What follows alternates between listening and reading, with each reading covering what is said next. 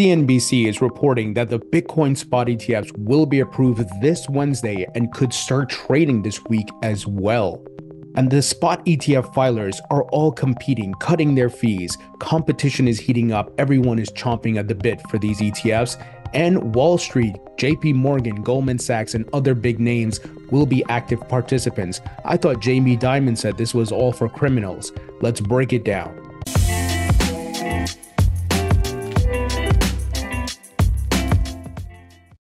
Welcome to the Thinking Crypto podcast, your home for cryptocurrency news and interviews. If you are new here, please hit that subscribe button as well as the thumbs up button and leave a comment below. If you're listening on a podcast platform such as Spotify or Apple, please leave a 5-star rating and review. It supports the podcast and it doesn't cost you anything. Well, folks, as you all may have heard, I've been under the weather. The flu hit me really bad this season, but I am thankful to be feeling better.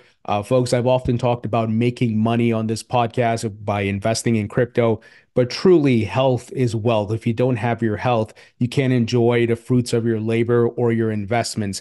So I want to wish you all a happy and healthy and prosperous 2024. Thank you all for your support, and I'm looking forward to getting back to 100% and providing great content to you. Well, folks, we got big news. First, let's start off with the price of Bitcoin. Right now, if I refresh here on CoinMarketCap, Bitcoin is over $46,000. It is making a move. And as always, the altcoins are usually watching and waiting for Bitcoin's next move because the liquidity flows from Bitcoin down to the altcoins. Right now, Bitcoin, though, moving strong. It looks like it wants to go for 47,000. It's over 46,619 bucks. So that's a great sign. If we look here on the charts, Bitcoin has been consolidating, chopping.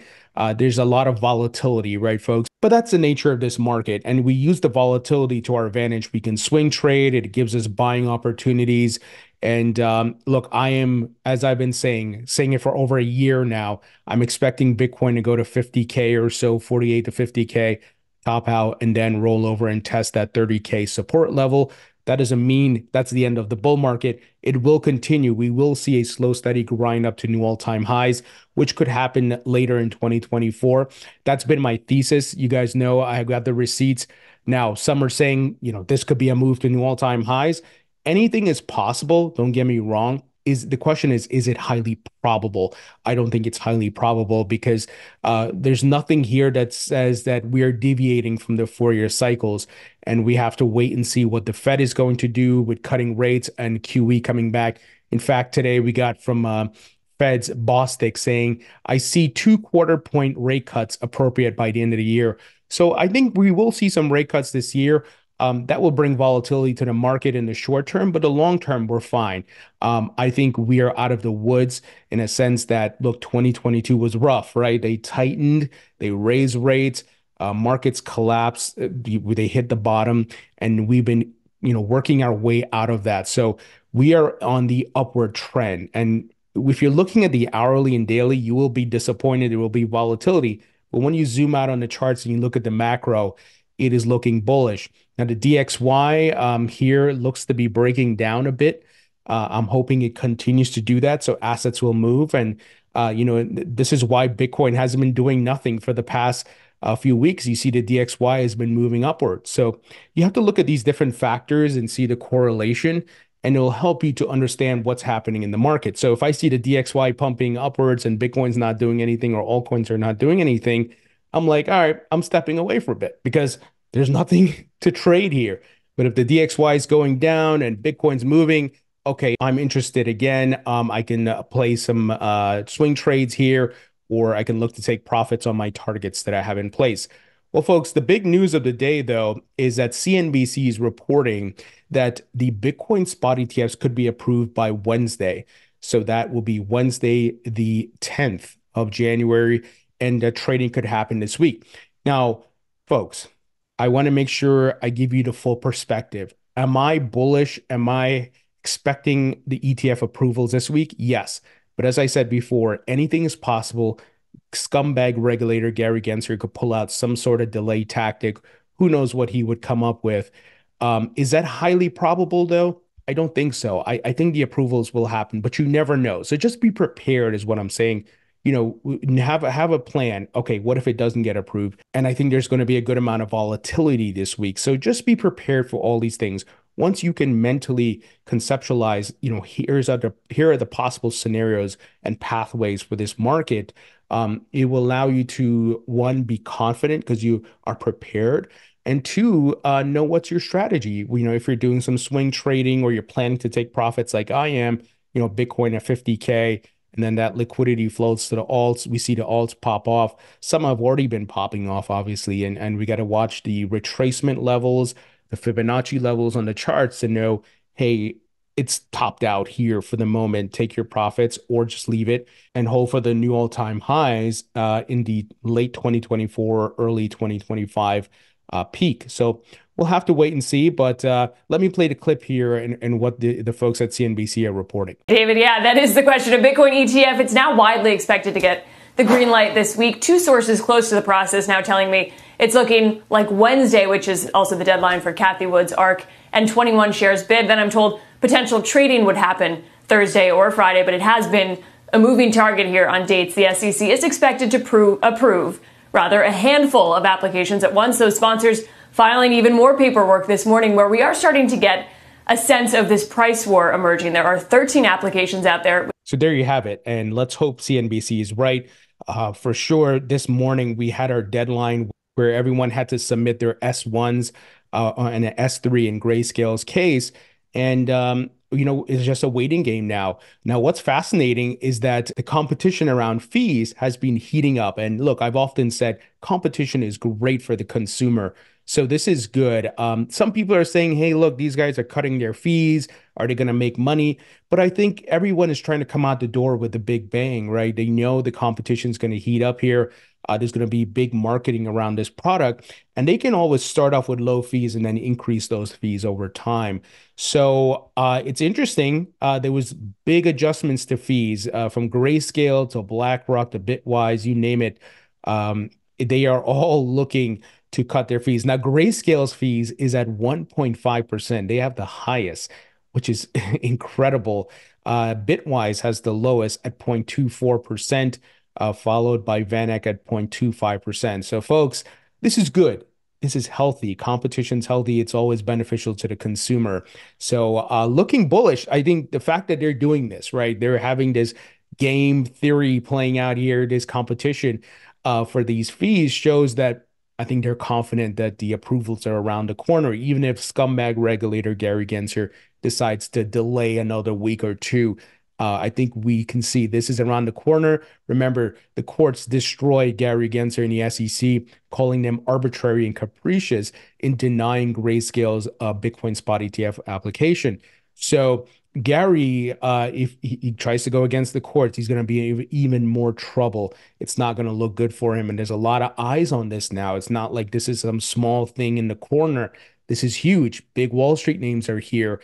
And you got the big courts, calling you out. He's going to have to move. So I think his hand is going to be forced here, even to the chagrin of Elizabeth Warren and her clown party.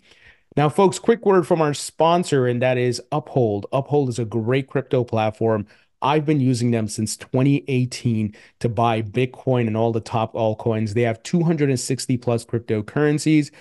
They have a great app, great platform. And best of all, folks, this is important.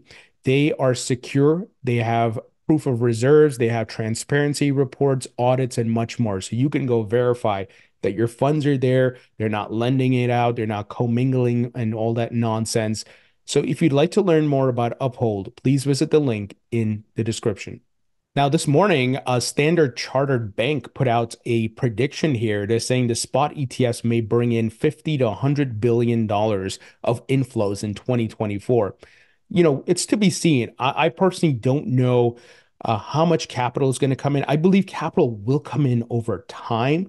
One of the things you don't want to fall into, or the traps you don't want to fall into, is that, as soon as it's approved, that means tomorrow 500 billion is coming into the market. It doesn't happen that way.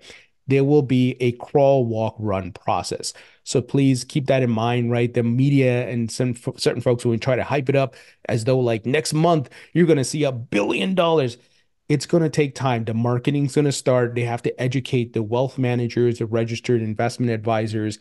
This is, if any of you have a investment advisor, whether it be Fidelity, Edward Jones, Charles Schwab, whatever, these people are not just going to just jump right on board this ship. It's going to take time. So the money will come in. Don't get me wrong. It's going to bring a lot of capital in, but it's going to take time. There's probably going to be a 6 month ramp up lead time. This is just normal business practice. And if you look at the gold chart, when the ETFs were approved, it didn't skyrocket in the next month or 2 months. It took time, right? So just be prepared for that. But this all dovetails with the parabolic rise to new all-time highs that we are expecting in late 2024 into 2025. So I think around the world, people are recognizing that this thing is here to stay. We are headed to a new level, a higher plateau when it comes to investing in crypto. Now, folks, what's interesting, and I think this is very big, is that we're getting reports that JP Morgan, Goldman Sachs are in talks with Grayscale about the Bitcoin ETF role. Here are some other folks who are reporting that BlackRock, Valkyrie are named authorized participants, including JP Morgan for the Bitcoin ETF. And just what was it, like a month ago, Jamie Dimon was sitting with Elizabeth Warren in front of Congress saying this is all for scammers and fraudsters and criminals, right? But as I've been saying, folks, watch what they do, not what they say. Jamie Dimon for years has been fooling retail. He puts out a narrative out there, scares retail or gets them to be bullish while he's doing the opposite. So again, watch what they do, not what they say. And this is the game they've been playing for a long time. Now, due to the internet and social media, we're able to pick these things up because everything lives on the internet now forever. And we're able to look back and say, hey, wait a minute, 6 months ago you said this, and now you're saying something different. But Jamie knows that we are just a handful of people who recognize the game and are here to make money. But the rest of the average Joe and Jane who are very passive about these things, are not financially educated, or not doing research, are just going to pick up the headlines of what he said. Oh, Jamie Dimon said Bitcoin and crypto is for scammers and fraudsters. I better not touch it. But then it's easy for JP Morgan to flip it 6 months from now and call you up and say, hey, Mr. Jones, we are now offering a Bitcoin ETF product via our partner BlackRock. Would you like to invest some of your funds? We can easily move it from your CD account or your other blah, blah, blah investments in TradFi. Very easy for them to do that. And usually those people end up paying a premium, right? And Jamie Dimon, JP Morgan will make their fees. You see how the game's played? They play you, and this is why you have to be educated. This is why you don't listen to financial media or Jim Cramer. You don't take investment advice from them. Now, Gary Gensler, scumbag regulator Gary Gensler, today did something interesting. He usually puts out his bullshit propaganda around crypto and yada, yada. But some people are calling out that this time around, he didn't say crypto asset securities. He said crypto asset investments. Very interesting change of tone. If you know Gary, he's a smart guy. He's no dummy.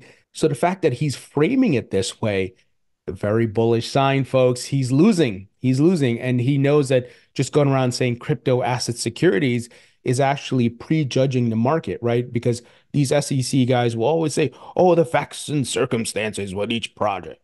Yet he will go out and make a blanket statements. They're all crypto asset securities. Clearly a hypocrite and a liar.